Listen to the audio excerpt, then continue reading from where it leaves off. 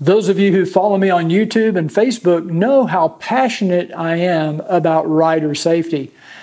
And there are a couple of scenarios that concern me when I'm riding my motorcycle. Now, the first thing is the most common. You're going through an intersection and somebody coming the other direction is going to make a left turn right in front of you because they don't see you. The second scenario is, I'm slowing down, coming to a stop, and the guy behind me is distracted. He's not paying attention, and he doesn't see me, and he runs into me from behind. That's another very common motorcycle accident. So, what can you do to help prevent these types of situations? Well, every motorcycle I've owned since 2006 has had the Kisan tailBlazer Brake Light Modulator and the Kisan pathBlazer Headlight Modulator. I think these are the two most important safety items you can add to any motorcycle. Both of these products are completely legal in all 50 states and Canada. In today's video, I'm going to show you how I installed these on my 2018 Goldwing. It's really very simple, and I think it's the most important thing you can add to your bike for rider safety. Today we're going to be installing a pathBlazer headlight modulator and a tailBlazer deceleration warning onto a 2018 Honda Goldwing. If you look down through the tunnel area on the left-hand side of your motorcycle, you'll locate the single headlight connector. It's on the back of the headlight assembly located here. And we need to disconnect this before we can install the Kisan pathBlazer. By turning your handlebars all the way to the left, you should be able to get your hand down through that small area to get to the back of that connector. Now, you'll locate a small tab on top of this connector, and if we press that tab down as we pull back on the connector, it will release from the back of the headlight assembly.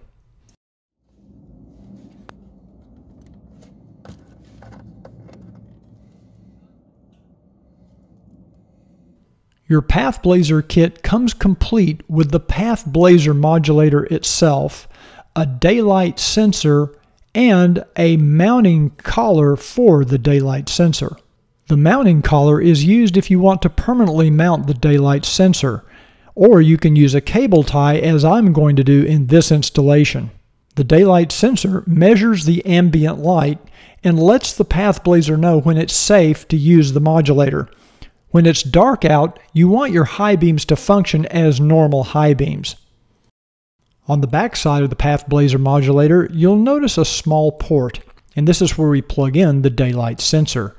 Now, on one end of the daylight sensor cable, you'll notice a small plug, and let's just go ahead and plug that into the back of the pathBlazer before we do the installation. I just think it makes it easier to do it now. Now we're just about ready to install the pathBlazer. I just want you to notice there are two different plugs here. One will go into the back of the headlight assembly, and the other plug will be used to connect to the original headlight connector that we removed earlier. I've attached that Velcro mounting pad to the opposite side of the pathBlazer modulator, opposite from where the daylight sensor plugs in. It's the side that has the label on it. Now the installation is pretty simple. You're just going to plug the pathBlazer modulator into the back of the headlight assembly. Of course, you want to make sure you got the correct plug. It'll only go in one way. So just clip that into place. And then the other plug on the modulator will connect to the wire coming from the headlight harness.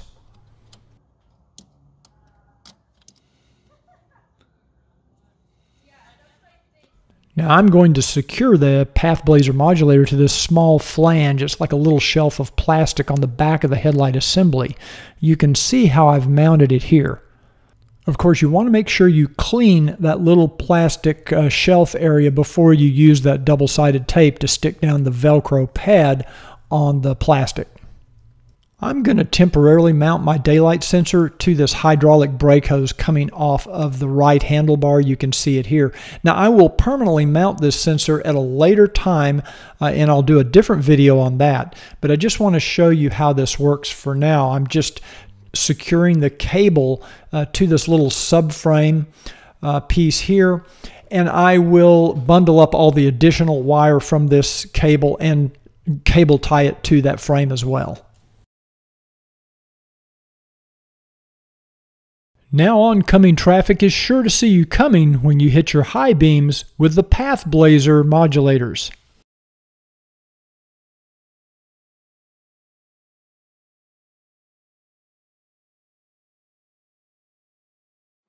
You'll need to remove your seat to connect the tailBlazers. Make sure you remove the side covers and disconnect the heated seat connector before removing the seat. If you need more information on removing the seat, refer to your Cruiseman's Garage maintenance videos or the Honda service manual. Okay, so this is what the connector looks like with nothing else connected in line. This is how it would look from the factory. So you're basically going to disconnect these two halves by pressing this little tab right here and pulling this half toward the rear of the motorcycle. So I'm going to do this with my other hand. If we press down on this tab and pull this connector, you can see it comes apart right there. The tailBlazers will connect in line in between the other two factory connectors, and it doesn't matter which one goes on which side. Just make sure you get the right connector in the right place, but they'll only really go in one way. Now I'm connecting the left side tailBlazer first. As you can see, I just clip it right into place and then connect the other half to the remaining connector at the rear of the motorcycle back by the radio. And then you want to kind of lay the tailBlazer flat so that the seat will go back on with no problem. And now we can do the right side the exact same way. Of course, the right side installs exactly like the left side, and this installation assumes you don't have any other accessory harnesses installed. But for the purpose of demonstration, let's assume you do have another harness installed, such as one from Pathfinder or Ciro, or in my case, a show chrome isolator. Now, Kisan expects that these will all work with the tailBlazer. You just want to make sure the tailBlazer is the last thing in the series. As I'm doing here, I'm including my show chrome harness just so you can see how I do it. And you just want to make sure that all of these harnesses lay down flat and out of the way so that your seat goes back on properly.